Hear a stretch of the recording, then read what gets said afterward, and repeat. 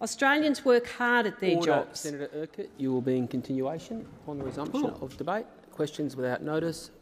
Senator Watt. Thank you, Mr President. My question is to the Minister representing the Minister for Health, Senator Colbeck. This morning, speaking about COVID vaccines, Senator Canavan called for the Morrison government to, and I quote, suspend the rollout here in Australia. Does Senator Canavan's position represent the government's position? The Minister representing the Minister for Health and Aged Care, Senator Colbeck. Thank you, Mr President, and thank Senator for his question. Mr President, Senator Canavan's position does not represent the government's position. I mean, I acknowledge the comments from Senator Canavan, Mr President, and I acknowledge his right to have a perspective, have a view on these things, Mr President. I acknowledge his perspective, but Mr President, as we have done all the way through this pandemic, Mr President, we, are taking the health advice with respect to the vaccine rollout, Mr President. And over recent days, with respect to the concerns that have been raised and the suspension of the vaccination rollout in a number of countries in Europe, our health agencies, particularly the TGA, have been in close contact with those agencies in Europe to understand what is occurring, Mr President, and also, Mr President, to assure ourselves that the vaccination rollout is safe to continue with, Mr President. And the TGA has issued a statement to that effect to indicate that the vaccination rollout is safe to continue with. Mr President, the ATAGI has issued a statement with respect to the rollout that it is safe to continue with, and Mr President, as has the Chief Medical Officer, who has issued a statement with relation to the safety of the rollout, Mr President. So we will continue to act on the health advice Senator Colbeck, in the time safe for the rollout of answer vaccination. has expired. Senator Watt, a supplementary question. Thank you, Mr President. This morning, the Treasurer rejected Senator Canavan's calls to suspend the rollout, saying, and I quote, "They have not found any causal link between the vaccine and blood clots."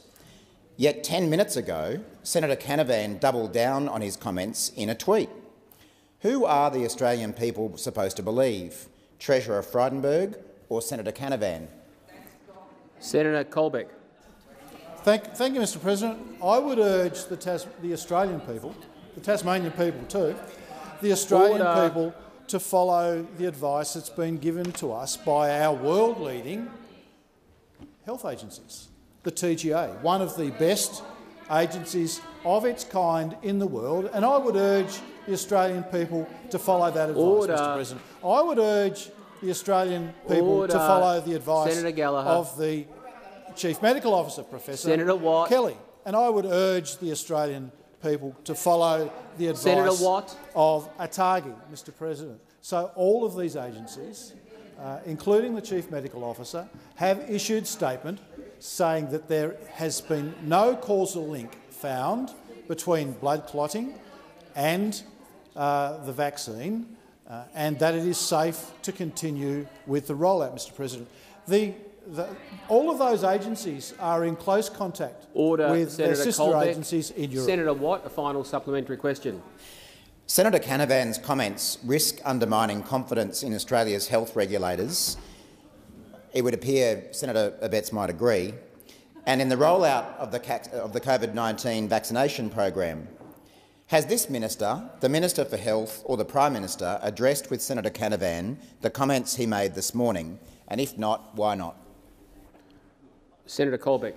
Mr President, I am aware of a conversation between the Prime Minister and the Health Minister and Senator Canavan during a forum this morning where this matter was debated. So, Mr President, the views of the Prime Minister and the Health Minister are well known are well known, Mr President, to Senator Canavan. And, Mr President, I would urge, Mr President, the Australian people to take the world-leading advice of the TGA, ATAGI and the CMO, Mr President. I would urge the Australian people to follow that advice. In fact, I would urge all my colleagues to follow that advice, because that is the thing that will retain confidence in the rollout of the vaccine in this country, which is so important to us from a health perspective. It's so important to us from an economic perspective that we continue to safely roll out the vaccine in this country in the support of all Australians. Order on my left. Before I come to you, Senator Patterson, I'd like to draw to the attention of honourable senators the presence in the gallery of the Ambassador of Japan to Australia, His Excellency Mr Yamagami Shingo. On behalf of all senators, I wish you a warm welcome to the Parliament and in particular to the Senate. Senator Patterson. Thank you, Mr President. And my question is to the Minister for Foreign Affairs, Senator Payne. Can the Minister update the Senate on Australia's participation in the Quad Leaders Summit? The Minister for Foreign Affairs, Senator Payne. Thank you very much, Mr President, and thanks Senator Patterson for his question. It is timely indeed that His Excellency is in the gallery today for this question, because, Mr President, on Saturday I was pleased to join the Prime Minister for the first Quad Leaders meeting, which followed the third Quad Foreign Ministers meeting in February. The Quad brings together 4 like-minded democracies: Australia, India, Japan and the United States, united by a shared vision for a free, open, inclusive and resilient Indo-Pacific region. The Leaders' Summit was an historic moment that reinforces our support for a sovereign, resilient and stable Indo-Pacific. President Biden, Prime Ministers Morrison, Modi and Suga have set an ambitious, practical and positive agenda for key regional priorities. As the Prime Minister said at the beginning of the summit, history teaches us that when nations engage together in a partnership of strategic trust, of common hope and shared values, much can be achieved. This supports Australia's strategic interests, reflecting our belief in a region governed by rules, not by power. Through the Quad, Australia works with our close partners to support a region based on sovereignty and respect for international law. The Quad complements Australia's engagement in ASEAN-led, ASEAN-centred architecture and other bilateral, regional and multilateral groupings.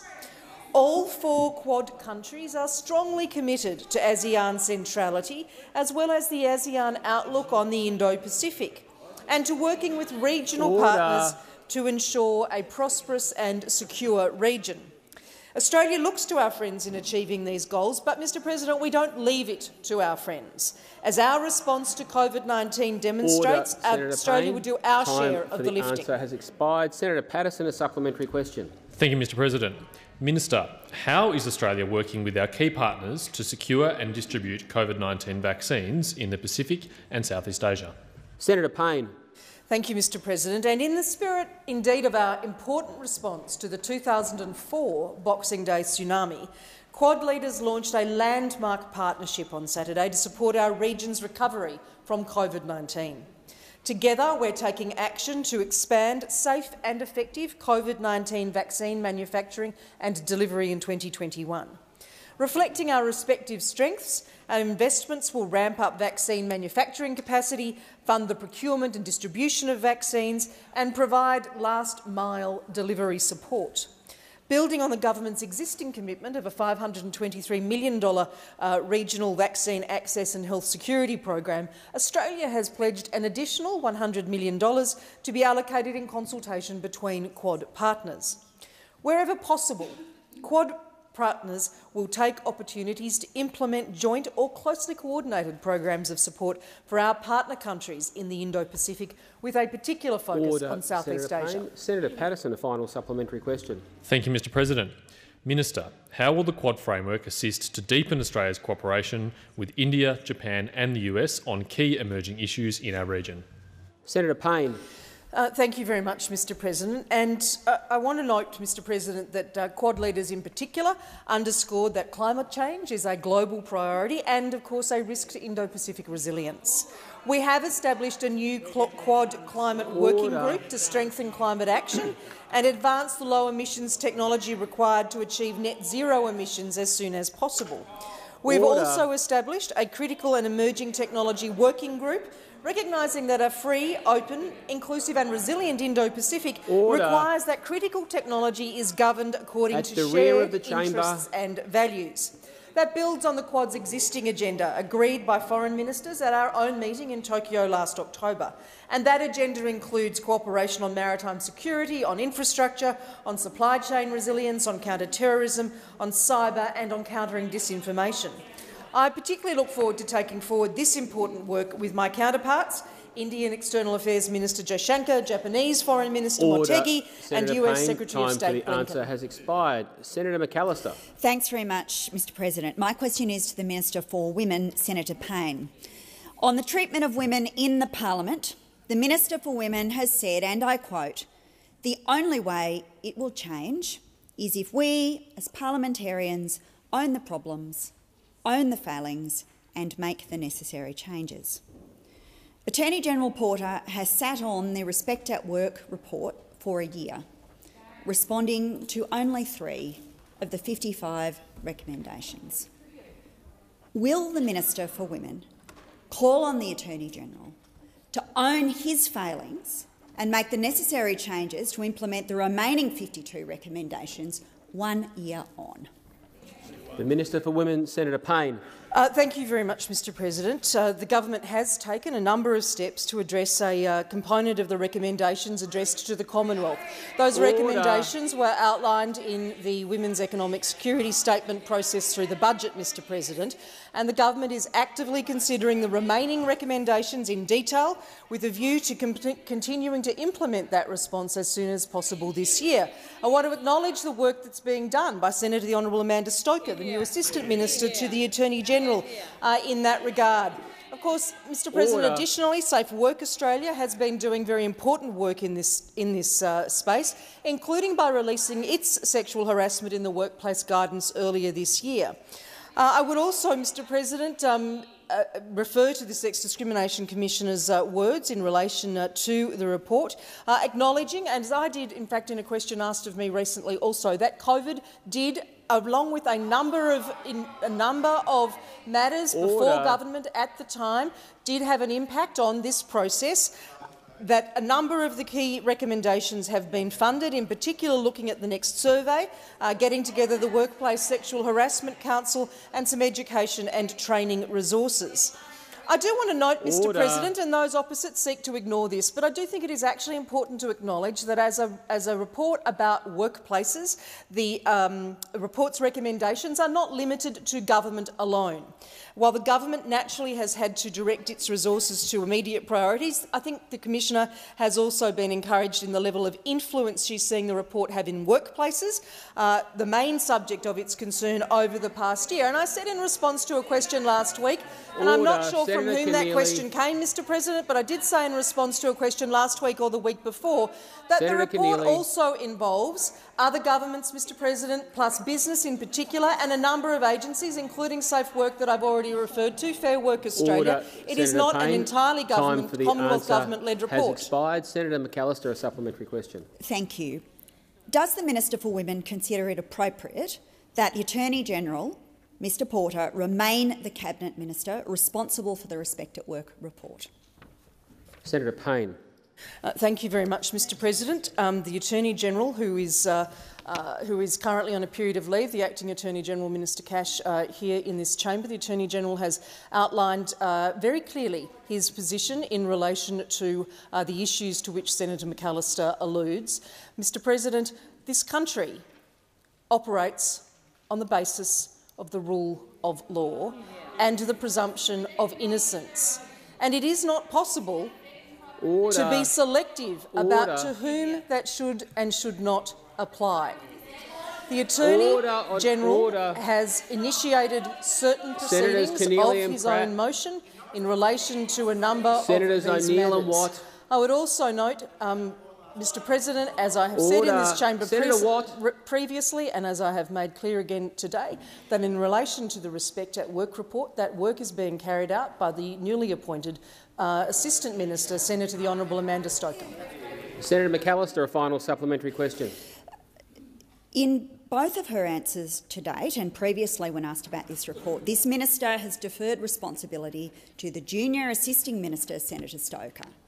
Will the Minister for Women listen to Australian women, step up and take responsibility for doing her bit to ensure that the 55 recommendations are finally implemented?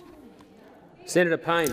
Thank you very much, Mr President. There's a number of issues that have been raised, including through the terms of the petition presented to the parliament yesterday, and they did support the adoption of the 55 recommendation in the Human Rights Commission's Respect at Work report. I've already indicated that those are being considered, Mr President, through the appropriate portfolio minister, actually, Mr President, and in terms of recommendations that I was able to address, Minister, those recommendations were addressed, including with funding, in the Women's Economic Security Statement in October last year. So the full response, as I said, will be brought forward by the Assistant Minister to the Attorney-General, Senator Stoker. But there's a number of recommendations, Mr President. For example, the ratification of the ILO's Convention on Eliminating Violence and Harassment in the World of Work. Well, if you knew anything about the implementation of such matters, Senator Keeley, then you would know that the government's approach to ratifying treaties is now Senator Payne, consistent time for the with answer us. has expired. Order. I was struggling to hear the minister during that answer. Senator Faruqi. Thank you, Mr President. My question is to the minister representing the Prime Minister, Senator Birmingham. Yesterday marked the 2-year anniversary of the far-right terrorist attack in Christchurch, New Zealand, when an Australian man killed 51 innocent Muslims. On 9 December 2020, following the publication of the New Zealand Royal Commission report, I asked you, Minister, whether the Prime Minister had read the report and how the government intended to respond to it. You gave me a commitment that the government will examine the report thoroughly, all 44 of its recommendations, engage with the New Zealand government on how it is implementing the recommendations and consider any and all implications for the operation of our own counter-terrorism policies and practices. More than 3 months have passed, Minister. Has the Prime Minister read the report? Has the government spoken with the New Zealand counterparts about it? And when will the Australian government respond to the report? Minister representing the Prime Minister, Senator Birmingham.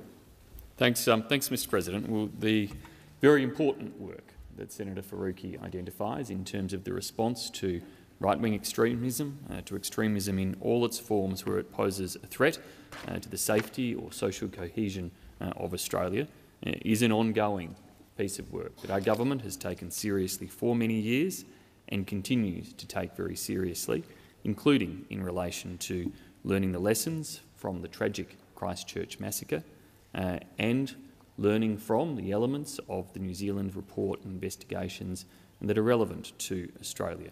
And our government agencies, in relation to their responses and the advice that they will provide as to what further or additional steps need to be taken in Australia, will absolutely draw upon that work as we draw upon all expert evidence in relation to such important matters. Just in the last budget, our government provided a further $571 million over the next 5 years to our security agencies to keep Australians safe. These are the security agencies that Senator Faruqi rightly quotes in terms of having identified areas of rise in right-wing extremism that we need to confront, as well as having identified other areas of extremism that we need to confront. These agencies, ASIO in particular, has the highest level of funding in its 70-year history. And this year's budget, our government has invested and continues to invest some $300 million to enhance the AFP's capacity to respond to emerging threats. There's no place in our community for any group or individual who seeks to promote disharmony. Senator Faruqi on a point of order. Senator Faruqi. Mr President, point of order is to relevance. I really asked specifically about the New Zealand Royal Commission report. Has the Prime Minister read it, and when will the government respond? That was definitely the final part of your question, Senator Faruqi. It was a long question. I've allowed you to remind the Minister of that. The Minister has 14 seconds remaining. Senator Birmingham. Thanks, Mr President. The New Zealand report was not a report to the Australian government, but it is a valued input in terms of an additional source of information that will inform the continued investment and policy making our government makes in relation to these important issues. Senator Faruqi, a supplementary question. Minister, government MPs have repeatedly sought to draw false equivalences between right-wing and left-wing extremism. In its recent submission to the PJCIS inquiry into extremism, ASIO states that the threat from extreme right-wing groups has increased, with groups being more organised and sophisticated than before. Conversely, on left-wing extremism, ASIO states that it is not currently prominent in Australia. Will government MPs stop drawing false equivalences between extreme right-wing and left-wing time groups? For the question has expired. Senator Birmingham. Thanks, Mr President. The laws, the policy, the funding, the operation of our security agencies are ideologically agnostic. Whether extremism is right-wing extremism, whether it is religiously motivated extremism, whatever the cause of such extremism, we focus very clearly on dealing with those threats, dealing with the potential criminality, dealing with the risks to Australia. Prevention initiatives that are supported across the country in terms of tackling areas of extremist ideology. Now, I'll take Senator Keneally's intervention. The ideology matters in relation to dealing with the threats and seeking to minimise them. But there is not a singular ideology that poses a threat to Australia. If you sit down and ask our security agencies, they will tell you that, Senator Keneally. The threats of religious extremism, the threats of right-wing extremism remain very real, very significant, and are. Senator Keneally. Senator Keneally. Senator Faruqi, a final supplementary question. Minister, will the government condemn far-right extremism without equivocation? Yes or no? Senator Birmingham. Mr President, as I have done before in this chamber, I condemn right-wing extremism without any qualification.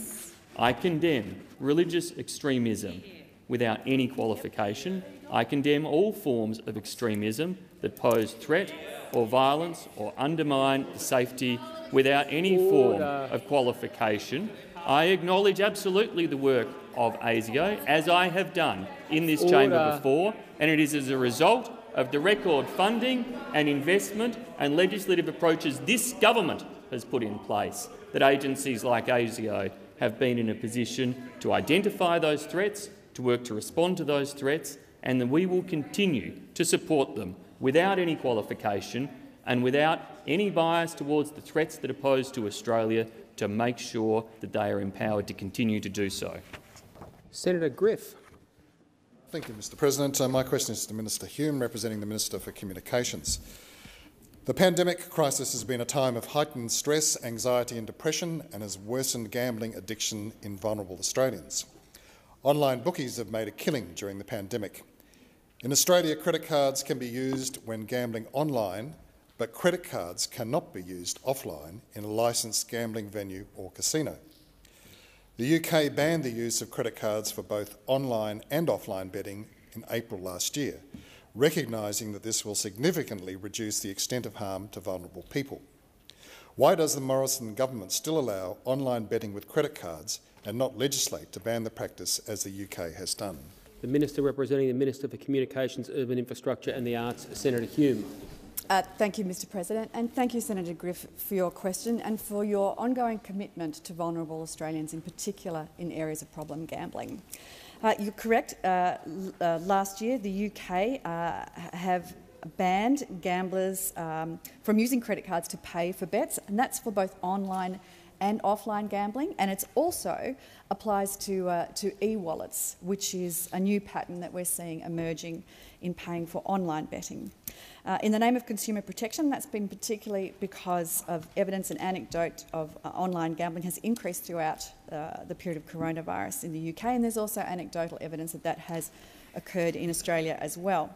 Now, as you'd know, Regulation of gambling and gaming is predominantly a state-based responsibility. However, the government is always interested to learn what's being done in other jurisdictions to protect vulnerable communities.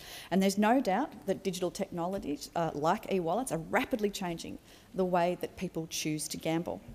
In November 2018, the Coalition Government, in conjunction with state and territory governments, launched the National Consumer Protection Framework for online wagering in Australia to provide much stronger consumer protections for Australians who are gambling online. And they included things like prohibition of online wagering services from offering credit, providing credit to people who gamble on their site or on an app. It included things like prohibition of use of payday lenders for online betting. It required customer verification requirements, restrictions on inducement and account closures, including voluntary opt-out pre-commitment schemes, activity statements and consistent gambling messages, as well as staff training and the National Inclusion Register.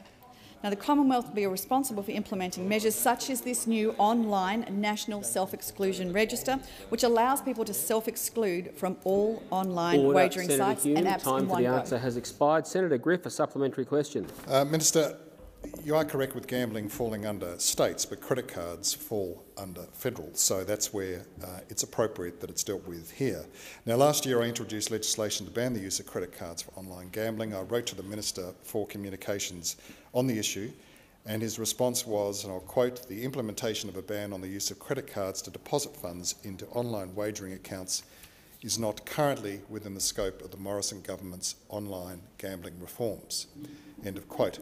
Why is such a reform not within the scope? Senator Griff. Senator Hume. Thank you, Mr President, and again, thank you, Senator Griff. I can say to you that in December 2019, the Australian Bankers Association, the ABA, released a consultation paper seeking the views of the public on exactly this issue, the use of credit cards in gambling, and submissions to that process closed in March last year. Now, Minister Fletcher and Minister Ruston, as the relevant ministers, are due to meet with the ABA on this very issue in the coming weeks. As I said before, the state and territory governments have the primary responsibility for the regulation and licensing of providers and the premises also in which gambling products are available. And the government will continue to monitor this issue to determine whether government intervention is required. However, in the meantime, the National Self-Exclusion Register is just one measure of the national framework for which the Commonwealth Government is responsible, and self-exclusion is a consumer protection tool aimed at individuals who are at risk of or who are already experiencing significant levels of harm from online wagering. Senator Griff, a final supplementary question. Coalition MP Andrew Wallace has recently advocated for a ban on the use of credit cards for online bets and met with major banks who are all apparently, and I'll quote, in furious agreement that action is needed. In fact, in the story of a week ago, the ANZ Bank is quoted as being 100% in agreement. Has the government met with any particular bank on this issue? And you did state that you were also meeting with the ABA. And what action has been taken? Senator Griff. Senator Hume. Thank you, Mr President. Senator Griff, I personally haven't met with any bank on this particular issue, but as we said, Senator Fletcher and Minister Fletcher and Minister Ruston will be meeting with the ABA, who represent the banks collectively, and we'll be discussing this issue further. In the meantime, the National Self-Exclusion Register, as I said, is only one measure. In 2019, legislation passed in this very place to enable the establishment of that register, and the register will allow those who are experiencing gambling harm to immediately exclude themselves from the services that are offered by all interactive wagering service providers with the click of one button. So the implementation of this register is very much on track. The request for tender is currently underway to select an organisation to operate that register. And although many individual Australian interactive gambling providers currently offer consumers the option to exclude themselves from opening an account with that particular provider, there is no national self-exclusion system available that applies to all providers, so this is a significant leap forward. Senator Keneally. My question is to the Minister for Women, Senator Payne. In reflecting on the tens of thousands of women who marched for justice across the country, the Prime Minister said, and I quote, "Not far from here, such marches, even now, are being met with bullets." This morning, the Minister for Women said the observation was, and I quote, "an important one." Is the Minister for Women really endorsing the Prime Minister when he tells Australian women they should feel lucky that they weren't shot? Order. I'll call the minister when I have the opportunity to hear her. The Minister for Women, Senator Payne. Order. Order across the chamber. Reset the clock, and I'll commence it when I call the minister again. Order. Order. Senator Payne. Thank you, Mr. President. In a democracy, like Australia, Mr. President, there are a number of rights, responsibilities and privileges that I think many Australians overwhelmingly treasure and value. One of those, Mr. President, is the opportunity to protest, peaceful demonstrations and peaceful exercises like the one that was undertaken yesterday. Unfortunately, Mr. President, there are too many countries around the world where those privileges, those rights are not extended. Too many countries where democratic values that underpin our democratic system are not extended to many Senator people. Payne, I'm going to ask you to I'm going to ask senators that when I do use their names to at least have some break before they start breaching standing orders again. Senator Payne. Those democratic values, Mr. President, are not extended to their populations, and in that regard, Australia is a fortunate country. Not very far from here, Mr. President, in a number of places around the world where we have seen recent activities of protest and demonstration, we have seen those met by violence from authorities. Order. And in that case, Mr. President, the values of the Australian democracy should be at the forefront of all of our minds. Order. Senator Keneally. Thank you, Mr. President. Even Senator Rennick, on the minister's own side, said that the Minister for Women should have attended yesterday's March for Justice.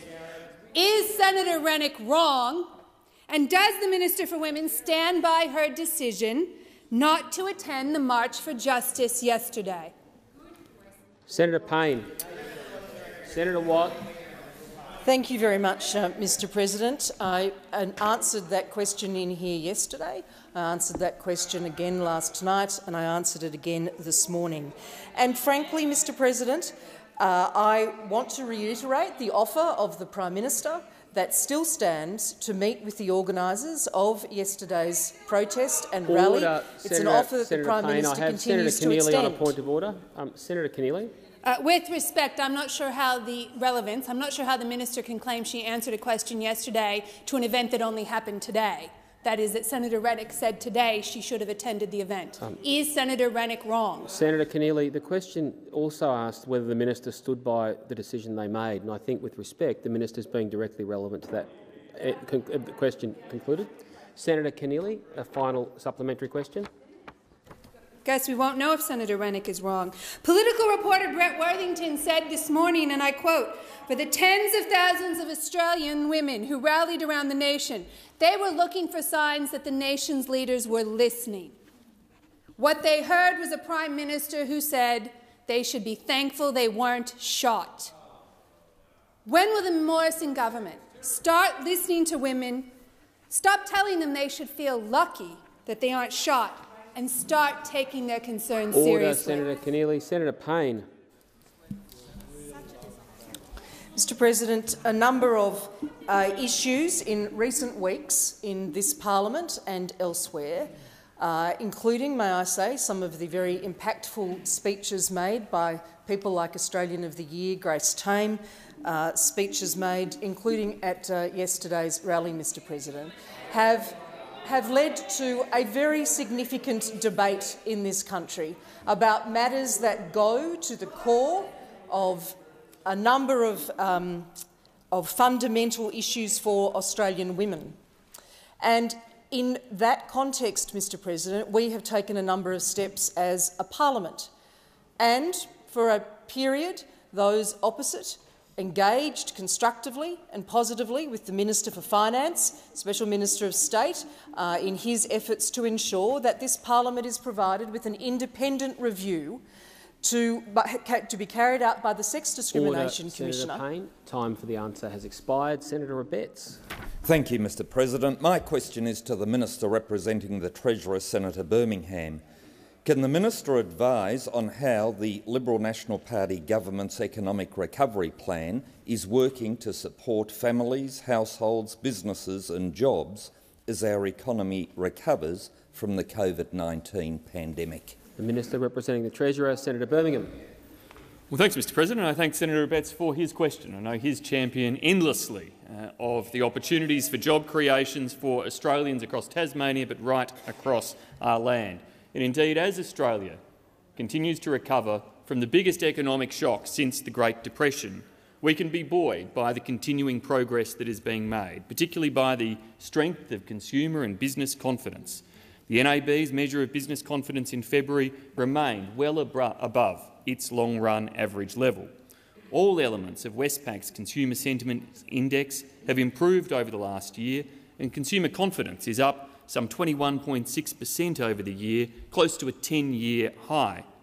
The latest OECD economic outlook suggests, Mr President, that the Australian economy declined by only 2.5% in 2020, a significant improvement on the IMF's October forecast, and indeed a vastly better outcome than, for example, the US at 3.5% decline, the euro area at 6.5% decline, or the UK at effectively a 10% decline. And indeed, our recovery was showing great strength through the final 2 quarters of last year, and in the December quarter, real GDP increased by 3.1%, leading the OECD to upgrade its forecast for Australia's economic growth in 2021 to 4.5%, a significant lift from their forecast just back in December. Australia is one of just 9 countries to have a AAA credit rating from all 3 of the ratings agencies, and all of this strength in our recovery is translating most crucially into jobs. Jobs for Australians that are seeing employment growth, unemployment decreasing to 6.4%, 94% of the jobs lost at the start of the pandemic having come back, and indeed more than half of the jobs created in the last 8 months, pleasingly, going to women across Australia. Senator Abetz, a supplementary question. I thank the Minister for that good news, especially on the jobs front, and I ask, can the Minister also update the Senate on how the government's plan for lower taxes is putting money back into the pockets of our fellow Australians and helping to boost the nation's economic recovery? Senator Birmingham. Thanks, Mr President. Well, indeed, our income tax reforms as a government are a crucial part of the economic recovery that is occurring and the ongoing support that will be there for Australian households, not just this month or next month, but ongoing into the future. Our income tax cuts have already put some $9 billion back into the pockets of around 8.8 million Australians, supporting economic recovery, driving consumer and business confidence. The Stage 2 tax cuts brought forward in last year's budget will deliver a further $12 billion boost to hard-working Australian taxpayers over the period from now through until September 2021. This means that someone earning around $60,000 will be paying more than $2,100 less tax compared to 2017-18. That's more money in their household to support spending, to support investment and to continue to drive the economic recovery forward. Order. Senator Abetz, a final supplementary question. Thank you, Mr President. Can the Minister outline how the government's other measures will further support the transition to the next phase of our economic recovery and any risks that Australia faces on our road to recovery? Senator Birmingham. Thanks, Mr President. Well, our direct economic and health support since the start of the pandemic now stands at some $267 billion. We've outlined the next targeted steps of investment to support parts of Australia, regional parts of Australia, industries in Australia who continue to face difficulties in relation to the pandemic. We have ongoing measures in place, but we are shifting in terms of the temporary and targeted nature to make sure we stick to those principles of proportionality outlined at the beginning. And can I welcome, in fact, the statement of the Leader of the Opposition today, where he said, we obviously do need to shift away. These mechanisms won't be in place forever. That indeed is very correct. Leader of the Opposition's comments stand in contrast to the member for Maribyrnong, who happened to be out in the media this morning, the former Leader of the Opposition. He said, what's the point of tax cuts? What's the point of tax cuts? Well, Mr President, those on this side understand very clearly tax cuts put more money into the pockets of Australians, give them more capability to Senator support, Birmingham, to invest for the and to continue to support our... Senator Birmingham. Senator Lambie. Thank you, Mr President. My question is for the Minister representing the Minister for Health, Minister Colbeck. Minister, Spain, Germany, France, Cyprus, Italy, Portugal, Netherlands and Ireland have hit pause on the AstraZeneca rollout while they look into its potential links to blood clots. Your colleague, Senator Canavan, said today that Australia should follow suit. Why is the Minister for Health telling Australians there's no need to worry when health officials in 8 different countries are putting on the brakes? The Minister representing the Minister for Health and Aged Care, Senator Colbeck. Thank you, Mr President. Thanks, Senator Lambie, for the question. As I said earlier in question time today, the government continues to follow the advice of Australia's world-leading therapeutic goods administration and also the other health authorities that advise us and have advised us so successfully through the course of the COVID-19 pandemic. So in this circumstance, ATAGI, who provide advice to us, has put out a statement noting the suspension of AstraZeneca in other countries, but it's also noted as a part of that statement that the rates of thrombotic events are not higher in the vaccine recipients than the expected background rate. Now, Mr President, these events are an issue that health authorities do keep an eye on as a part of the process, and our authorities here in Australia maintain and continuous and close contact with authorities in Europe, particularly the EMA and the MHRA, the UK authorities, where over 11 million doses have been dispensed of the AstraZeneca vaccine without seeing an incidence of increase of these sorts of events. So we maintain close contact with those authorities, and the government continues to act on the advice of the TGA, ATAGI and the Chief Medical Officer, Professor Kelly, in continuing a safe rollout of this vaccine across the country, which we all acknowledge is extremely important for the health of the Australian community, but also the economic recovery of the Australian economy from the COVID-19 virus. So we continue to act on that professional advice, and that's the advice that we will follow as the rollout continues, and the government believes that that's the appropriate process to follow. Senator Lambie, a supplementary question. Thank you, Mr President. This isn't just about science, this is about trust. And Australians didn't trust the Minister for Health enough to sign on to the COVID Safe app. He spent $14 million on that app, and half of that was on advertising. A year later, and it's only found a handful of COVID contacts. If Australians didn't trust the Health Minister enough to put an app on their phones, why would they trust him enough to put a vaccine in their arms? Senator Colbeck.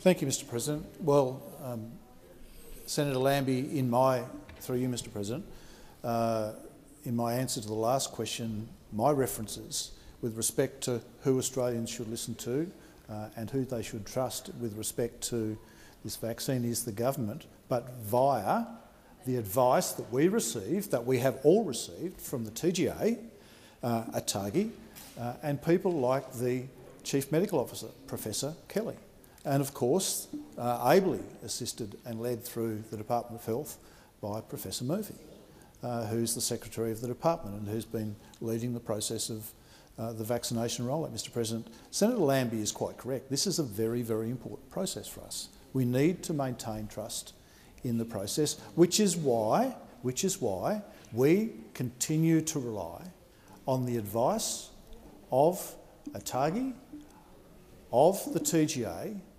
and the CMO in close contact with European authorities. Expired. Senator Lambie, a final supplementary question. Thank you, Mr President. People in this building can deny it until they're blue in the face, but the reality is, and this is the reality, that there's a growing lack of trust in the vaccine that's going on out there. People are saying they're losing confidence that the vaccines we have in Australia are safe and effective. Why have we tied the fate of our economic recovery to the success of the AstraZeneca vaccine, to the point where we're all forced to say everything's fine while the vaccine itself is starting to roll off the rails? Senator Colbeck.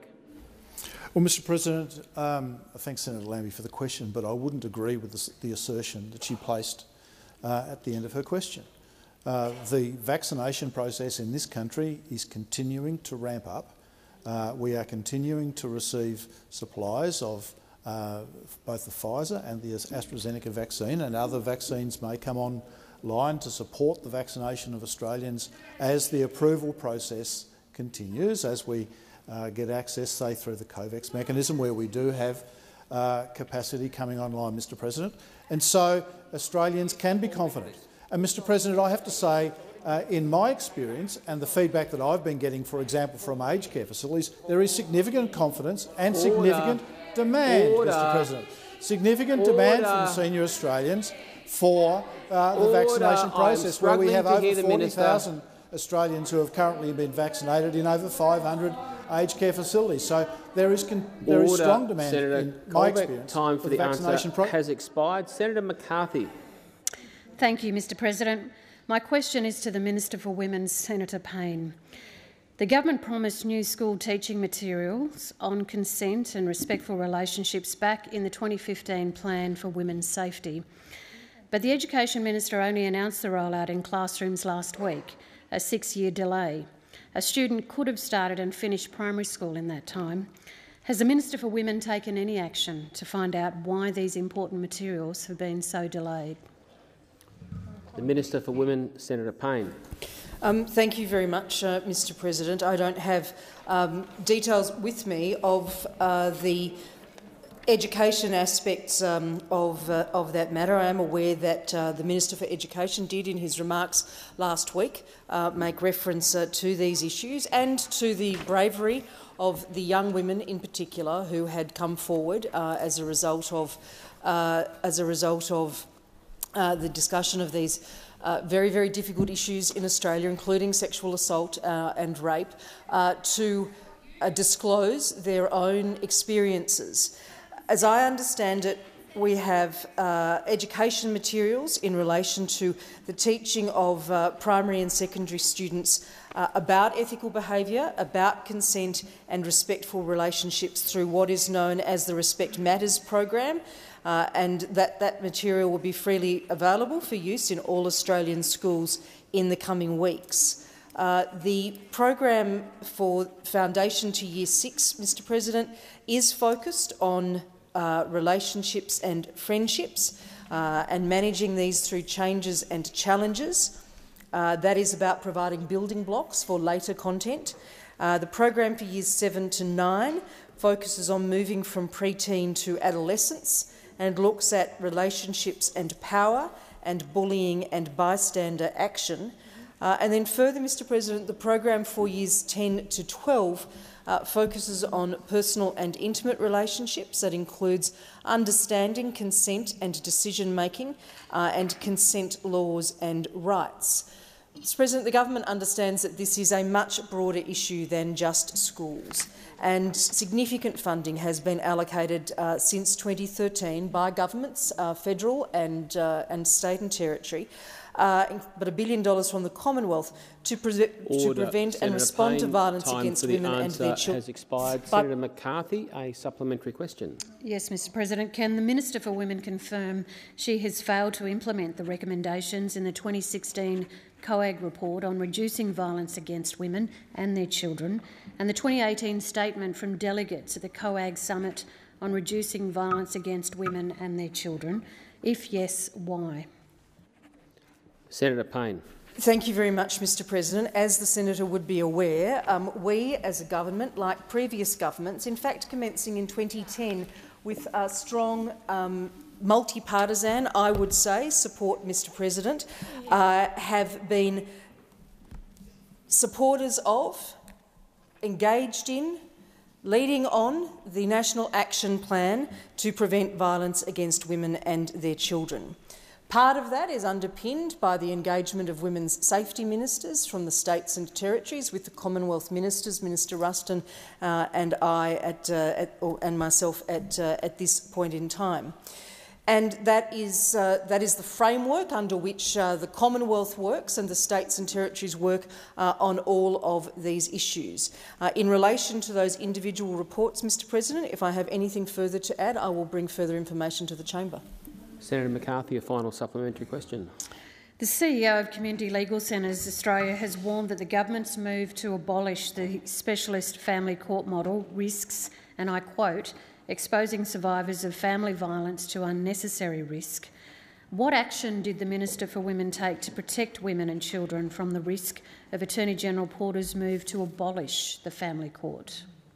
Senator Payne. Thank you very much, Mr President. And as senators would be aware, there was a very extensive consultation on the introduction of the reforms to the courts that Senator McCarthy has alluded to, and this is a very important priority for the government within the family law system. I understand there's also been a report released this week in relation to matters affecting the court system and specifically with relation to family law. There's a number of initiatives, Mr President, which were part of the Women's Economic Security Statement as well in October of last year in the context of the budget that also went to these issues in the context, of course, at the time, overwhelmingly of COVID-19.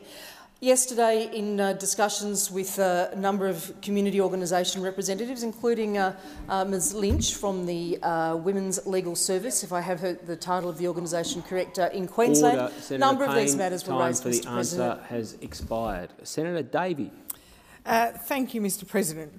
My question is to the Minister representing the Minister for Infrastructure, Transport and Regional Development, Senator Cash. Regional communities rely on aviation services to support small business, tourism and the residents who live there to access employment opportunities as well as vital services such as medical treatment and education. Virgin has previously withdrawn services from regional areas, and in the last week of February, Rex Airlines announced plans to cut some of its regional services. This has concerned many rural and regional Australians reliant on these vital services. Can the Minister please outline how the Liberal and National Government is supporting regional aviation to maintain as many of these essential air services, not only for tourism, but also for the viability of our communities in rural and regional Australia? The Minister representing the Minister for Infrastructure, Transport and Regional Development, Senator Cash. Thank you, Mr President, and I thank Senator Davey for her question.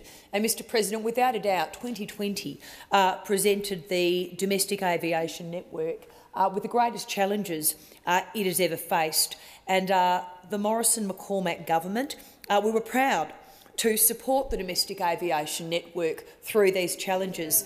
And that was actually demonstrated again last week when we announced a $1.2 billion package to support the tourism sector, to encourage more Australians to have a holiday domestically, but in particular in regional Australia. Mr President, we know that when the pandemic first hit, aviation, without a doubt, was hit, and it was hit hard. The government at that time, we put in place key supports to keep essential services running throughout the pandemic, not only to support regional airlines, but also ensuring that they can keep as many jobs as possible, Senator Davey, that are actually supported by our regions. Currently, there are around 12 commercial regional airlines which operate regular scheduled passenger services across Australia. It's almost 1 year today that the government announced its initial package to assist regional airlines to support critical air services to regional and rural communities, securing access to critical medical supplies and testing, securing freight and securing transport of essential personnel through the Regional Aviation Support Program. Mr President, you'd also be aware that the government provided an additional $100 million in funding to directly support the smaller regional airlines if they need it. And the reason we did this is because those regional airlines are critical supports for regional communities, providing critical aeromedical services and links to capital and metropolitan areas for medical appointments, medical freight and locum doctors. And certainly we are committed to ensuring that these services continue. Senator Davey, a supplementary question. Thank you. So the $1.2 billion Tourism Aviation Network Support Program, or TANS, as my leader likes to call it, announced last week and will initially service 13 key tourism regions. But can the minister please outline the future measures that our government will undertake to promote tourism and the maintenance of key air services in the regions not currently included in that program? Senator Cash. Well, Mr President, prior to COVID-19, Australians spent approximately $65 billion on overseas travel in 2019. This presents now enormous opportunities for our regions. That's $65 billion in 2019 on overseas travel. What we are doing as a government is supporting more Australians to back our regions and to support Australians to holiday at home this year. We've announced, as you know, the half-price ticket program last week, which will initially operate in over 13 key regions, with the potential for more regions to be added on the basis of consumer demand, consultation and the success of the program.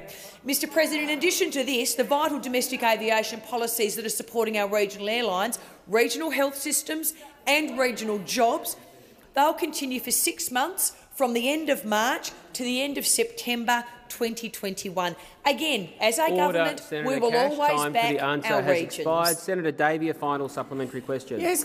Can the minister please outline how Australians living in regional areas, and not just the holiday makers who live in our capital cities, will be able to access the subsidised airline tickets under the program?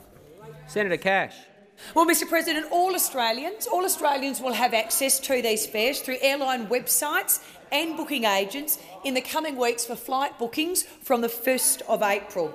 The discounts will be offered on tens of thousands of fares per week across an initial 13 key tourism regions, and the government is working with airlines to increase the number of flights to these tourism areas. Mr President, not only will regional Australians benefit, but regional airlines, regional accommodation providers, regional restaurants and bars and regional tourism operators. They will all benefit from the policy put in place by the government. But in particular, I would encourage all Australians, if you are considering taking advantage of the discount fare, book through a travel agent. Book through a travel agent, not just to support the local business, but also to ensure that you can actually make the most of your travel and experience in terms of what all of our regions have to offer. Doing this will obviously support those local travel agent Senator businesses. Cash, time for the answer has expired. Senator Gallagher. Thank you, Mr President. My question is to the Minister representing the Prime Minister, Senator Birmingham. I refer to reports that key components of the Attorney-General Christian Porter's job will be delegated to others upon his return from leave on the 31st of March. Are the reports correct? What responsibilities will be delegated? Why are these regarded as areas in which Mr Porter will face a conflict of interest, and who will be assisting Mr Porter? The Minister representing the Prime Minister, Senator Birmingham. Thanks, Mr President. I thank the Senator for her question. As the Attorney-General announced yesterday, he is exercising the same rights as any other Australian when they believe they have been defamed to initiate legal proceedings against certain organisations and individuals. To ensure appropriate handling whilst the Attorney-General initiates such proceedings, the government has sought legal advice in relation to any issues that may arise as a result of the Attorney-General filing such proceedings. As an interim measure, until that advice is received, The Attorney-General's office will have no engagement with the Federal Court, which would be expected to hear the proceedings, understand, or involvement with matters involving the Federal Court or the Australian Broadcasting Corporation. The Attorney-General's Department has similarly been told not to engage with the Attorney-General or the Attorney-General's office in respect of matters involving the Federal Court or the Australian Broadcasting Corporation. Order. Senator Gallagher, a supplementary question. Thank you. The next meeting of the Attorneys-General will be on the 31st of March, the day Mr Porter returns from leave, at which it will discuss two of its priorities: family violence, National Information Sharing Framework, and model defamation reform. Will Mr Porter attend the meeting, and if so, how will he manage his clear conflict of interest on two of the meeting's three identified priorities? Senator Birmingham. Mr President, I'm not aware of what Mr Porter's commitments will be on the 31st of March, and I'll take that on notice. Senator Gallagher, a final supplementary question. Thank you. It's reported that the Attorney-General's portfolio will be restructured to ensure Mr Porter is able to return to the role while he pursues defamation action. How long will a junior Attorney-General be required to assist Mr Porter to remain in Cabinet while questions remain over whether he is a fit and proper person to resume full responsibilities? Senator Birmingham. Thanks, Mr President. Well, as I said in relation to the primary question, the Attorney-General is exercising the same rights as any Australian in relation to initiating defamation proceedings in the belief that he has been defamed. Out of an abundance of caution, the government has sought legal advice in relation to the Attorney-General's work as an interim measure until that advice has been received. The steps that I outlined in relation to the primary question will be undertaken. Once that advice is received, if there's any further information to add, I'll make sure that it's brought to the chamber. Mr President, I ask that further questions be placed on notice.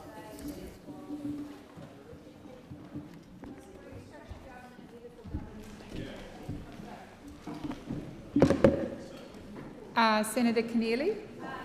Deputy President, understanding Order 74.5a, I seek an explanation from the Minister representing the Prime Minister, Senator Birmingham, as to why 108 questions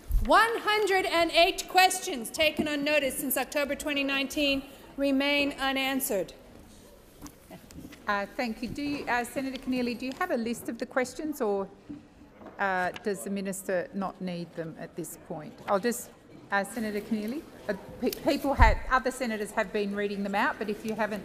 I do not have a full list, but I think the government would know the 108. Okay, Minister. Well, Deputy President, I understand Senator Keneally is seeking this explanation under Standing Order 74.5, in which it clearly states that the senator may ask if questions the senator has asked have not been responded, and may ask for an explanation for such.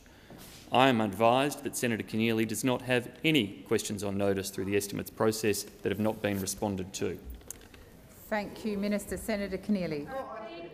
I am here today representing... Senator Keneally, just a moment. Are you... Sorry, yes. If you take your seat, Minister.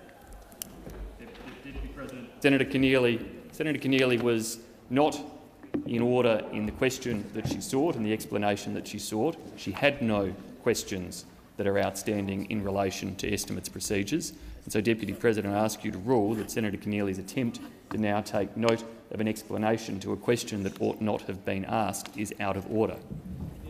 Thank you, Minister.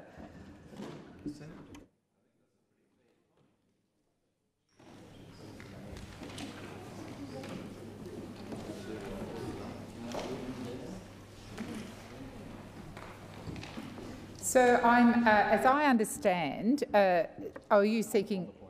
Sorry, Senator Wong. Madam Deputy President, I can give indication. I can get a senator down here because we have in excess of 100 questions. All right. Would you like me to seek leave to make a short statement, Eric? I'm happy to do that. Senator Wong. I seek leave. I'm speaking to the point of order. I know that. I'm making this point. I think that the Leader of the Government may be technically correct, because we asked Senator Keneally as the Deputy Leader to make a contribution in relation to the excess of 100, and I'm hoping that someone is going to provide me with the schedule soon, as per my request, questions which have been asked by Labor senators but not answered for estimates. So we are seeking that she make this contribution as the Deputy Leader of the Labor Party of the opposition here in the Senate. Now, I would take advice from the clerk. I can't recall whether or not on behalf of Labor senators has been permitted in the standing orders, and if the ruling is different, I'm happy to just indicate we have Senators Polly, Gallagher, McCarthy, Green, Kitching. I can go through this myself and many others. So if the government wants to use the technicality to avoid a discussion about the extent to which they are avoiding parliamentary scrutiny, the Leader of the Government can take that debating point. The point is the government is failing. Well, the standing orders also require you. Well, I'm responding to your interjection. I know you're grumpy today. I'm responding to your interjection. The standing orders. The standing orders also require you to respond to questions on notice, and you're refusing to. Resume your seat. Thank you. I was going to respond to the point of order raised by the minister, and inform the Senate that, in fact, Senator Keneally may ask in response to questions she has not had answered she believes haven't been answered in the required time, and she can ask on behalf of other Labor senators, but she needs to be clear in what she's requesting.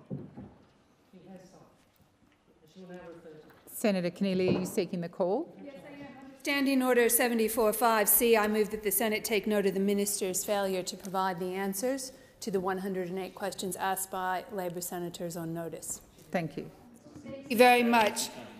Here we stand today in this chamber and this government trying to argue technicalities about standing orders. Well, understand this. Standing orders require the government to answer questions on notice and to answer them in a certain time frame. It is not a technicality to avoid accountability. It is your responsibility as a government to be answerable to this chamber. It is a responsibility of the government to be accountable to the questions posed by senators. And it is your responsibility as a government to conform to the standing orders. And the standing orders require the government to answer the questions posed by senators, including on notice.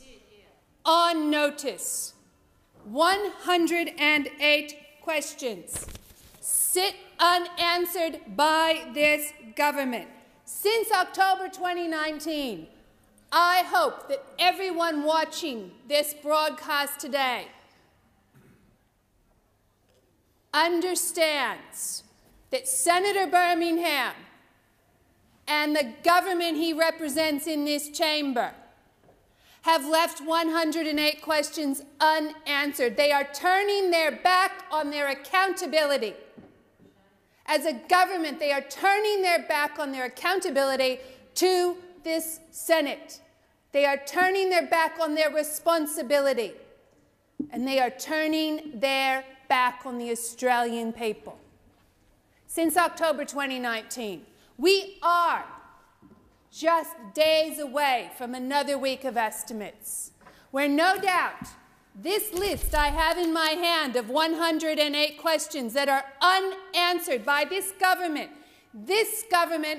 led in this chamber by Senator Birmingham, turning their back on their responsibility, arguing a technicality to try and keep me from making this contribution. A technicality, they say in the standing orders. It's not a technicality for Senator Birmingham and his colleagues to answer the questions put to them on notice. Madam Deputy President, a fish rots from the head down. It is no surprise that apathy towards accountability, a willingness to turn your back on accountability, plagues the Morrison government, and it starts with the Prime Minister's office.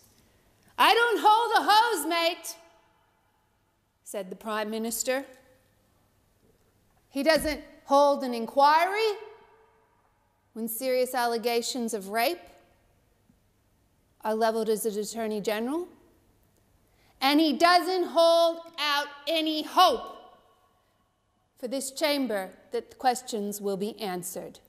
What do we have here today? A government that is turning their back on accountability. A government that's turned around and said, no, we don't hold the hose. We don't hold responsibility. We don't hold seriously our accountability. 108 unanswered questions, some dating back to October 2019. The Prime Minister is the worst offender. The minister who Senator Birmingham represents in this chamber is the worst offender in not answering questions on notice. It was Senator Birmingham who just moments ago tried to argue a technicality that I couldn't speak to this, and it is Senator Birmingham who's turning his back on his responsibilities to ensure that the minister he represents in this chamber, the Prime Minister, answers the questions on notice put to him by senators. As I said, we are days away from estimates. No doubt this list of 108 questions is going to grow. But it doesn't stop with the Prime Minister. There are another 47 questions overdue from the Department of Infrastructure, Transport, Regional Development and Communications, which is led by the Deputy Prime Minister himself. There are another 25 questions overdue from Minister Ruston, who's also manager of government business in this place. We have the Prime Minister. We have the Leader of the government in the Senate, Senator Birmingham. We have the Deputy Prime Minister and the Minister for Infrastructure and Transport. We have the Minister for Social Services in this chamber, Senator Ruston. These are the three biggest offenders in not answering questions on notice, on turning their back on accountability. Now, we have seen this government turn its back in recent days and weeks. In fact, in years. Over 7 years, this government has turned their back on the Australian people. They have left the Australian people behind, and they are leaving their responsibility to be accountable to this parliament, and through this parliament to the Australian people. They're leaving that behind. Because understand this, a government that doesn't think they have a responsibility to answer questions under the standing orders is a government that no longer thinks it is accountable to this parliament or to the Australian people. Unfortunately, we don't just have the evidence of 108 unanswered questions since October 2019. We also have the evidence of a government that has delivered a dodgy NBN, that has paid $30 million for airport land in Western Sydney that was only worth $3 million, of a government that has presided over sports rorts, handing out taxpayer money as if it is Liberal Party money to marginal seats on colour-coded spreadsheets. We have a government that is willing to take the Safer Communities Fund and disregard and reject the legitimate safety needs of communities across Australia and instead put that money into marginal and Liberal seats to make them safer for the Liberal Party. That is a government that has turned its back on the Australian people.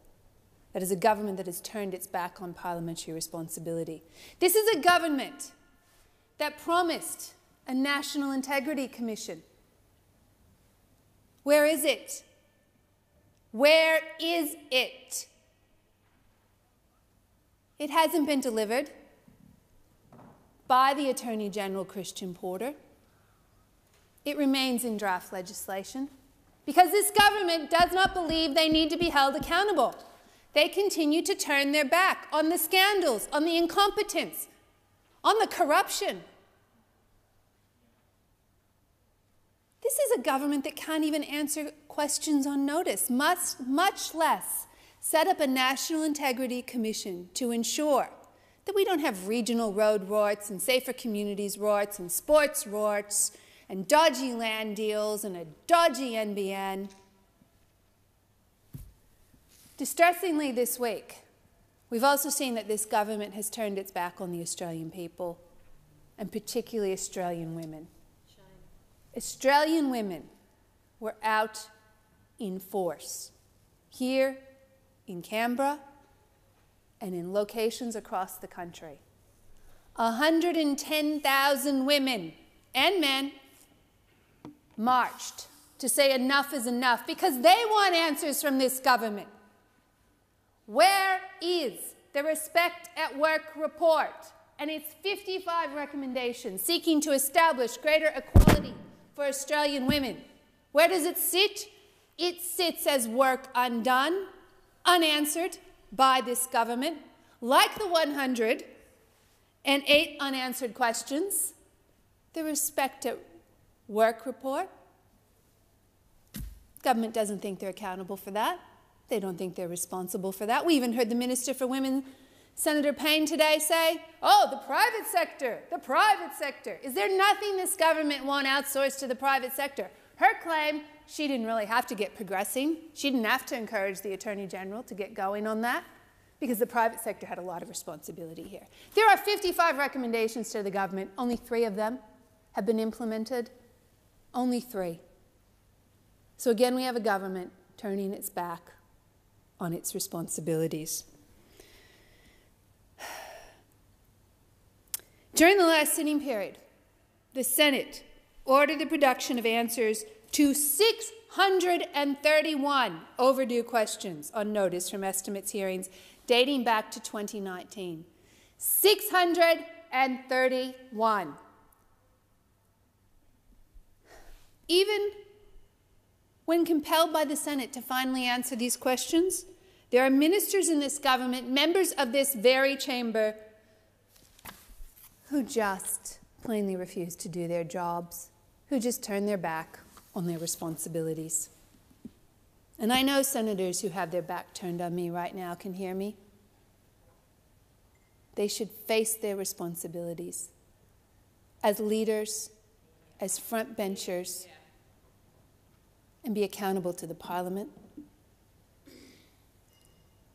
The fact that the Prime Minister is the #1 offender when it comes to not answering questions on notice, not a surprise. This is a Prime Minister who thinks his job is political management, not management of the Parliament, not management of policy, not management of good outcome for the Australian people, but management of his own political fortunes. So maybe we shouldn't be surprised as Senator Pratt interjects that a Prime Minister that is all about marketing and spin and headline and announcement and photo op couldn't be bothered to answer questions posed by the Senate. Because that's what he's about. He's about the management of his marketing brand, not about the management of the economy, the management of our community, delivering good policy that ensures that women can be safe at work, even when their workplace is the Australian Parliament. This is a Prime Minister who offered to meet women behind closed doors rather than go out and cross the street to hear from thousands of women who had gathered here to say enough is enough. Perhaps none of us should have been surprised that the Prime Minister wouldn't cross the road. The Prime Minister won't even do his basic day job of answering questions on notice from the Senate, from the Parliament. I never thought, Madam Deputy President, we would one day long for the leading heights of ministerial accountability under Malcolm Turnbull. But frankly, I say bring them back. Bring them back. Because what we saw from the last Secretary of the Department of Prime Minister and Cabinet was that Dr. Parkinson took his role seriously. he thought the minister should be accountable for a portfolio. No doubt his boss, Malcolm Turnbull, impressed that upon him. Dr. Parkinson thought the Australian people deserve transparency and oversight from a government they elected. So this starts at the top. A commitment to accountability, a commitment to transparency, a commitment to just do your basic job. So what I want to say as we head into Estimates Week is a message not just to the ministers in this government, because I think we've made our point here. The ministers in this government have turned their back on their accountability. They've turned their back on this parliament, and they're turning their back on the Australian people.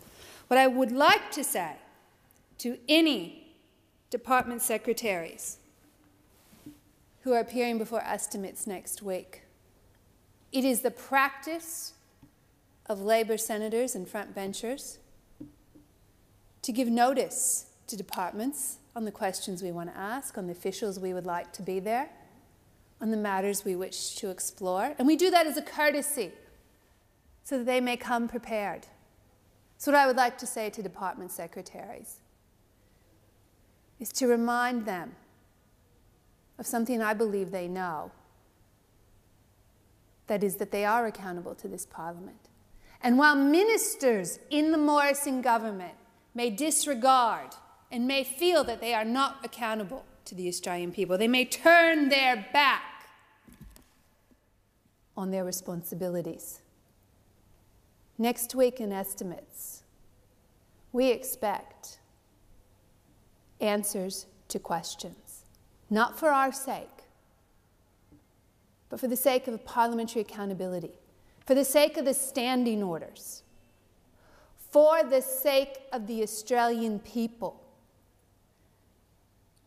Because governments in a democracy are accountable to the people. Thank you, Senator Keneally. So the question is that the motion is moved by Senator Keneally be agreed to. Those of that opinion say aye. Against, I believe the ayes have it. We'll now move to taking note of answers. Senator McCarthy. Madam Deputy President, I rise to take note of the answers given by Senator Payne to the questions asked by Senators McAllister, Keneally and I. I rise to take note of the failure of this government to take substantive action against sexual harassment of women in the workplace and their failure to take real action against the violence and threat of violence women face every single day. They cannot even roll out a school program about respectful relationships in a reasonable time frame. Not here in this country. These are the words of the Prime Minister yesterday in response to the thousands of women who rallied around Australia in protest against violence and harassment. To say enough is enough. To call for leadership, national leadership on this issue, which should be a turning point for gendered violence issues in this country. Instead, we get told we should be lucky, grateful even, that we aren't shot when we take to the streets to protest this, that we should be grateful our cries of protest against violence aren't met with violence. Not good enough, not nearly good enough. Because we have a history of meeting calls from women, pleas from women to stop the violence, of meeting these calls with violence. Women know this. First Nations women in particular know this. And I'm not going to talk about the statistics because I want to talk about the women. The people who, in their own words, aren't just numbers. Some of you may remember a group of First Nations women from Central Australia who came to Canberra 3 years ago to bring us their message about combating family violence and their calls for support. These women were from the Tungunjura Women's Family Safety Group, and they spent days here in Parliament House meeting with senators, meeting with government ministers, telling all about the work they do on the front line of family violence in Alice Springs.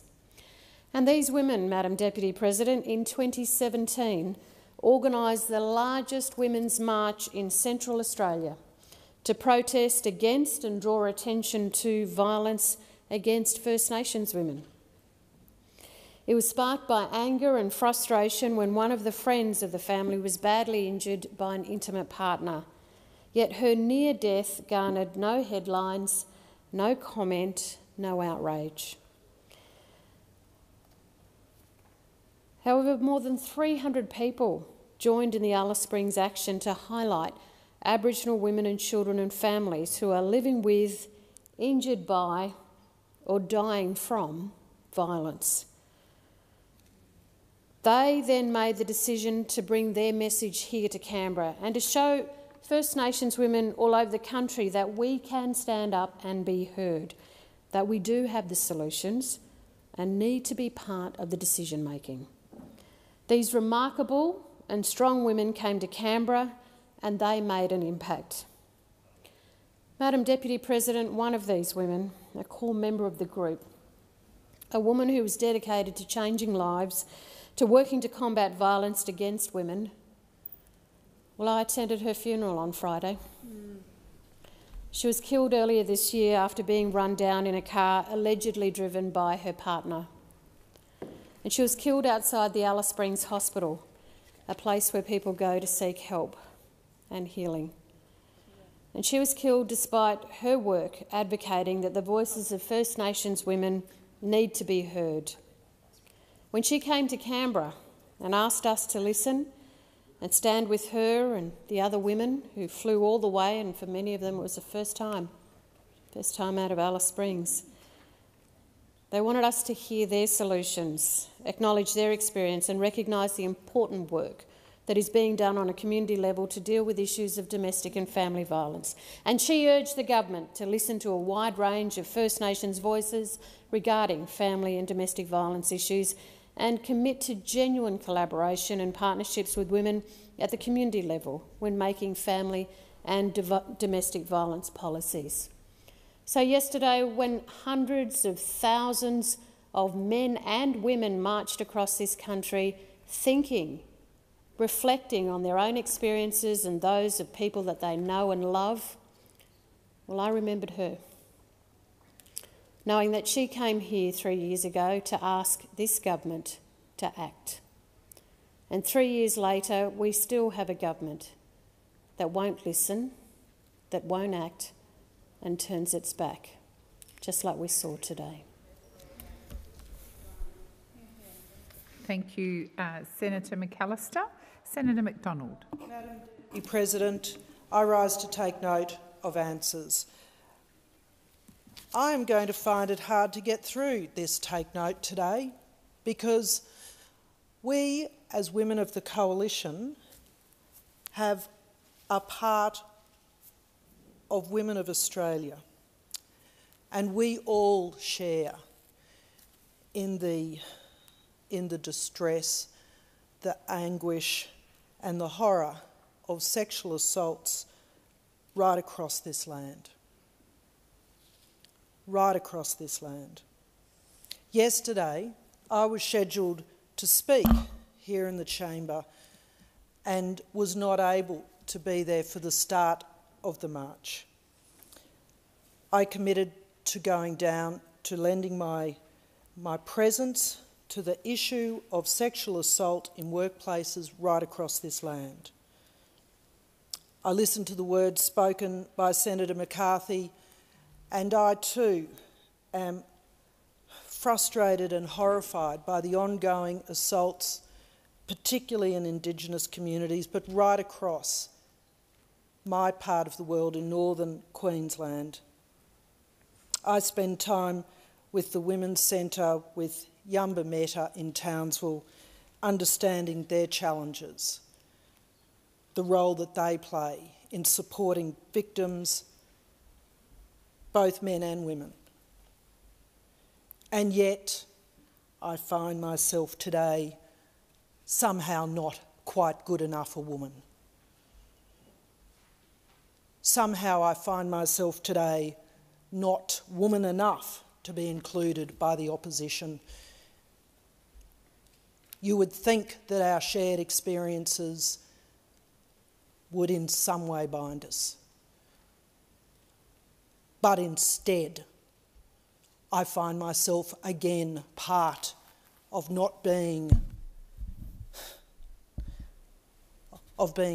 my voice being taken away and the people I represent being taken away. I weep that we are politicising an issue that should never be in this chamber, in somehow holding the people, individuals who have no part in these assaults. Good men, good women, and yet we have to be lectured to on not being woman enough, because I do stand with the victims of these assaults. I am horrified and outraged that this should happen, this should still be happening in this land. And it is not just in Parliament, it is in workplaces, communities, homes, hospitals, retirement villages. And yet instead of standing together, instead of being a bipartisan event to try and stamp this out, to educate, to provide resources, we are going to turn this into another way of dividing us. I am disappointed beyond words, because when I go and speak to communities and women's centres and men's centres, this is not the story that I want to take back, that we are not united, that there is not a deep desire to see sexual assaults in this land finish. And this government has committed funding to centres, has spoken on this, has provided resources in every state and territory. And the next person who seeks to politicise this by making this in somehow the responsibility of some people who are not the right sort, not the right gender, not the right colour, not the right party, not the right region, should be ashamed, because they perpetuate this attack on the very people that we should be working together with. I thank you, Madam Deputy President. Thank you, Senator McDonald. Senator Sheldon. Thank you, Deputy President. Notice I acknowledge Senator McDonald's attendance and also others from the other side, because where the apology really should be going, and that is to the fact that the Prime Minister, the Deputy Prime Minister and the Minister for Women didn't attend the rally. And that's where the politicisation has occurred. By not saying this is a bipartisan support for making sure that the voice of women and the serious matters that we're dealing with right now in this place is dealt with appropriately. And as we've seen over the last 8 years, the government has once again failed to rise to the occasion before it. Yesterday, hundreds of thousands of courageous Australian women around the country embarked on the historic March for Justice. In stark contrast to the limp excuses put forward by those opposite in recent weeks, we heard powerful, brilliant speeches by incredible women. Incredible women like Brittany Higgins and incredible women like Grace Tammy. And for the 12 million Australian men, whether your job is to listen, our job is to listen, whether you join the protest in the streets around the country or not. But for those cowering in this building, as the Prime Minister chose to do, you need to listen. Because, of course, for men and women in the Morrison government, you have the power to do so much more. But instead of rising to the occasion, instead of seizing this opportunity to take a stand against the pandemic of sexual harassment in this country and in this building, instead, the Prime Minister has proactively obstructed and undermined those seeking long overdue justice. The Prime Minister refused to meet the rally just outside these doors. The Deputy Prime Minister refused to meet the rally just outside these doors. The Minister for Women refused to meet the rally just outside these doors. Instead, the Prime Minister declared it a triumph that these courageous women were not, I quote, met with bullets. The Prime Minister believes that the women of Australia should be content that they can protest without being murdered in the streets and should be satisfied with that. What a lofty ambition the Prime Minister has of Australia has for the women of this country. And of course, it's hardly surprising when the same Prime Minister announced he could only sympathise with Brittany Higgins because he is a father. No one will ever say it better than that the Australian of the Year, Grace Taman, did at the National Press Club. It should take having children to have a conscience. It shouldn't take children to have a conscience. Having children doesn't guarantee a conscience. Indeed, it does not.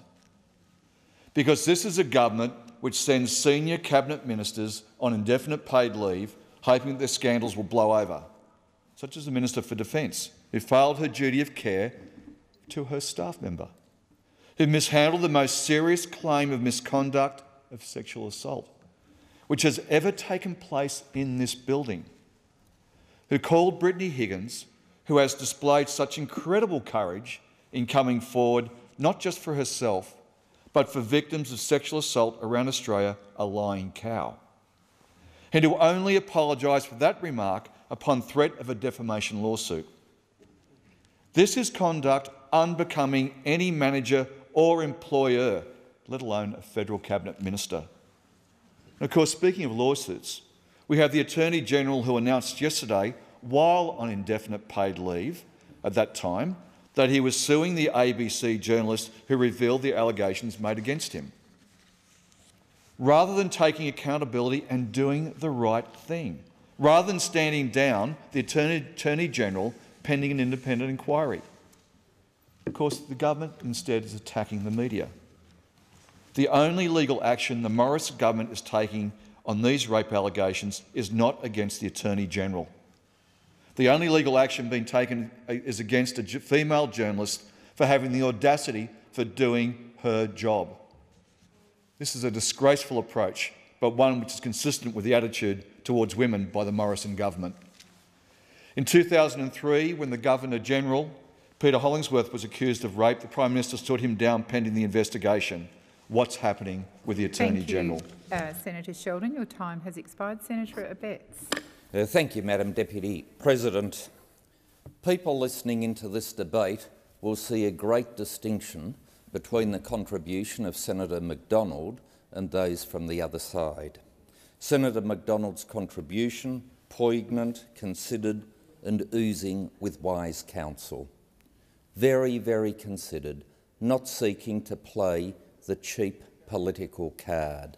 The issues that we are dealing with are sensitive, people's lives are at stake, women's lives, and also those that are accused. And we always have to keep that in balance and in mind. And so when Senator Sheldon makes his contribution about the Attorney-General, he of course does not reflect on his former leader, similarly accused, and we on this side have accepted the fact that it was investigated and the appropriate authorities determined not to proceed with it. The same standard ought to be applying to the Attorney-General.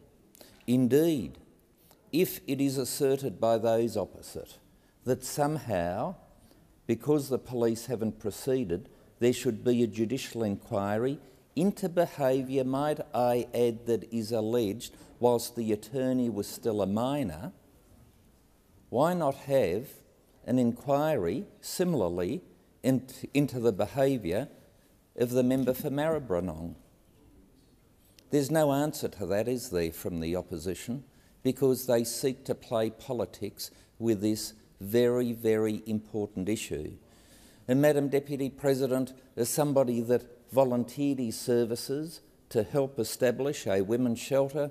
I was on the inaugural committee. I was the honorary legal advisor for many years and still have an interest in this area.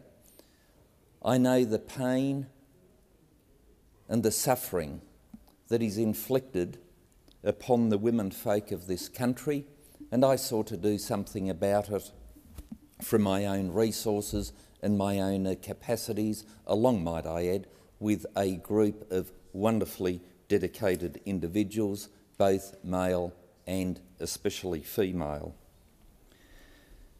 Violence toward each other should be condemned, full stop. Violence by physically stronger people against physically weaker people is abhorrent, and so it is usually with violence by men against women, and it needs to be condemned outright. Indeed, I've said before, I'll say it again, that talking about domestic violence, I think, demeans that which actually goes on. Domestic violence is actually assault.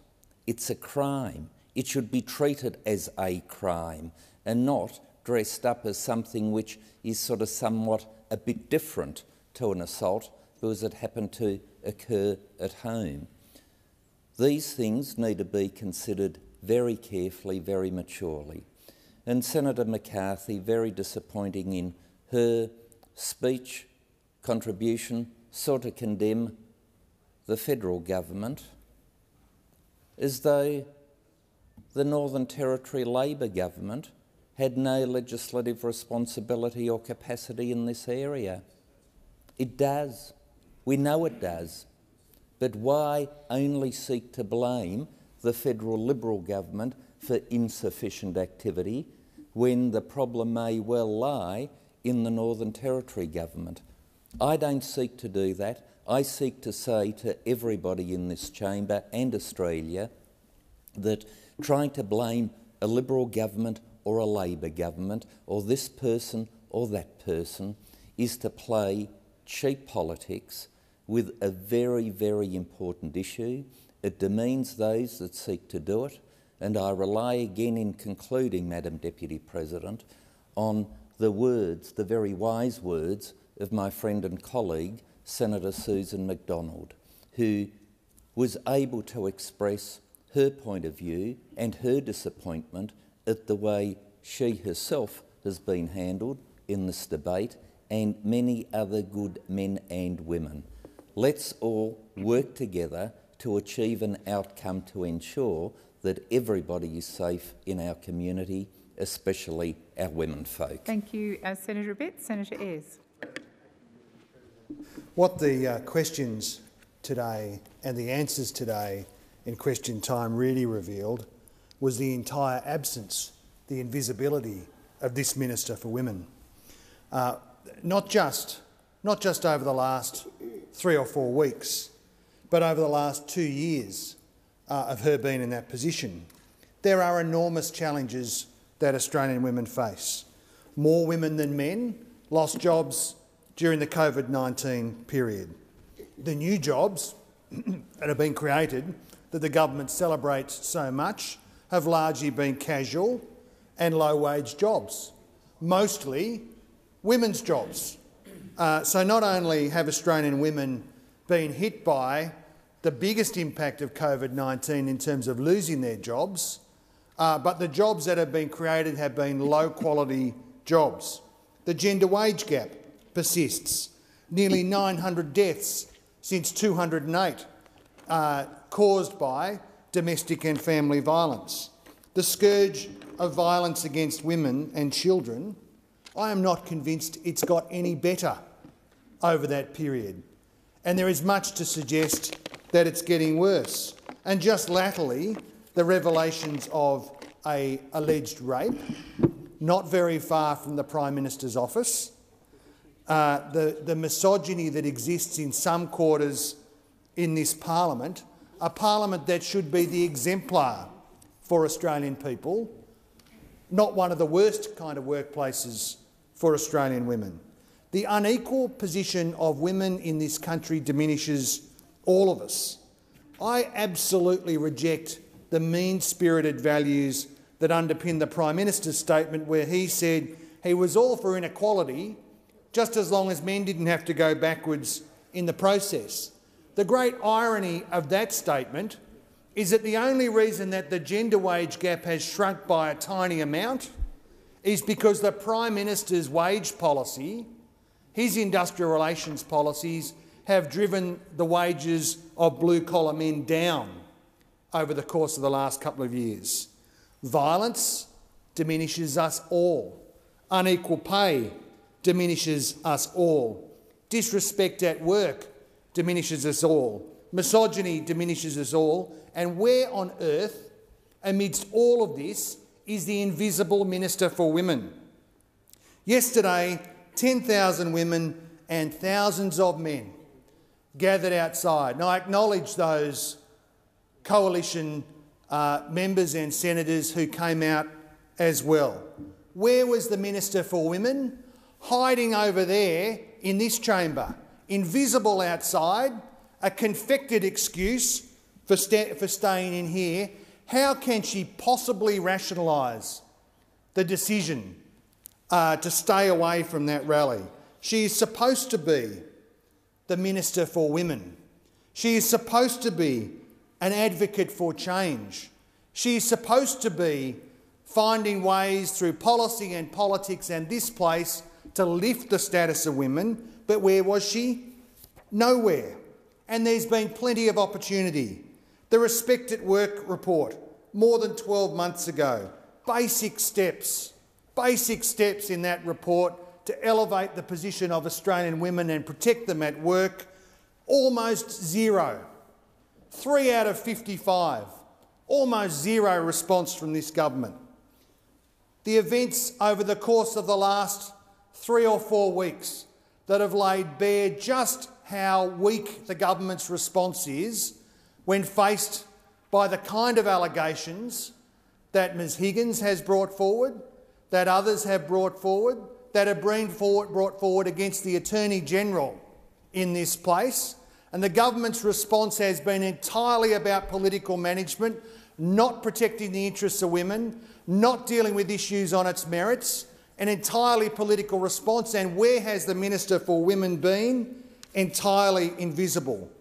In terms of ministers for women in this place, we've had 2 years of Tony Abbott as the Minister for Women, 2 years of Senator Cash as the Minister for Women, 2 years of Kelly O'Dwyer as the Minister for Women, and now we've had 2 long years of Minister Payne. And I am not convinced which of those 2-year periods has been the worst, characterised by the least action, characterised by the total invisibility of this minister.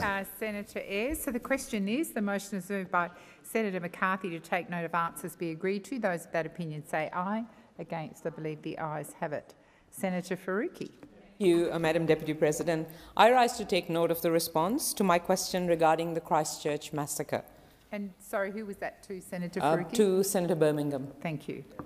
2 years ago yesterday, an Australian man walked into 2 mosques in Christchurch, Aotearoa, New Zealand, and killed 51 innocent Muslims.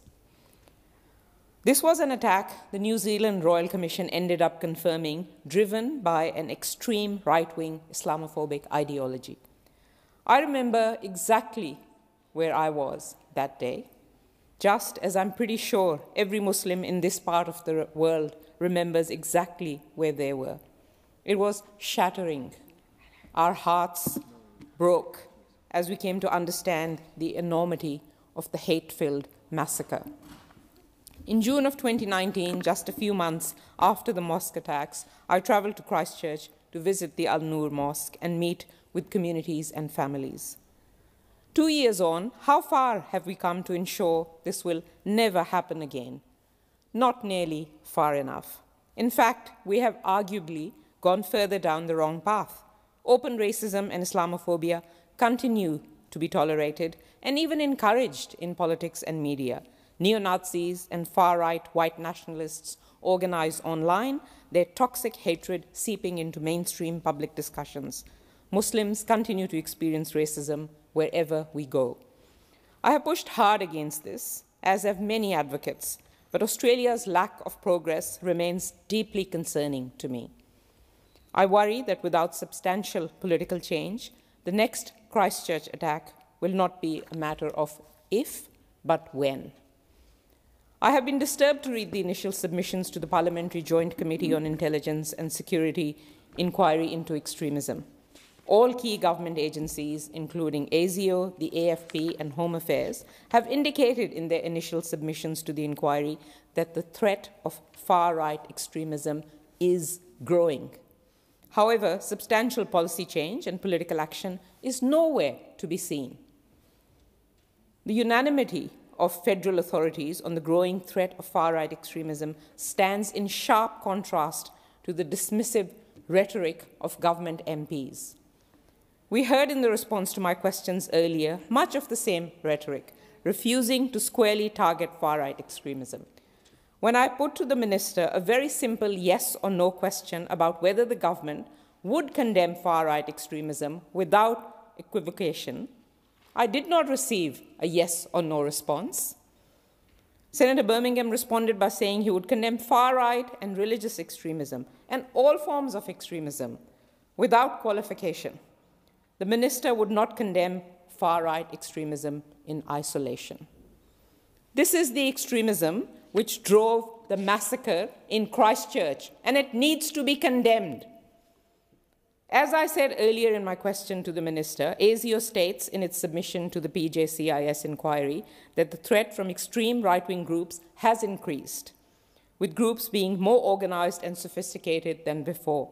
Conversely, on left-wing extremism, ASIO states that it is not currently prominent in Australia, but there is no acknowledgement of this clear contrast from the government. In fact, MPs continue to promote false equivalences. The Liberals have completely failed here, not just in their rhetoric, but also their actions. Laws on extremist hatred must be strengthened and enforced. There are still no dedicated programs for tackling far-right extremism in the community and no commitment to an anti-racism strategy or campaign. When MPs have their heads in the sand or even tacitly endorse far-right ideas, it totally undermines the government's response to this threat. The government has been dragged into the PJCIS inquiry, kicking and screaming, and even deflected a clear-eyed focus on far-right extremism and white supremacy. Now, once they have received submissions from our security agencies, they continue to deflect and deny.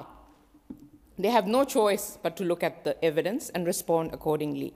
Thousands of Muslims in Australia and other targeted communities of colour are counting on them, are begging them to take this seriously. This week, we remember the 51 lives lost in Christchurch and the many injured and families whose worlds were changed forever in March 2019. We work to ensure that their passing was not in vain. Thank you, Senator Faruqi. The question is the motion moved by Senator Faruqi be agreed to. Those of that opinion say aye. Contrary, no. The ayes have it.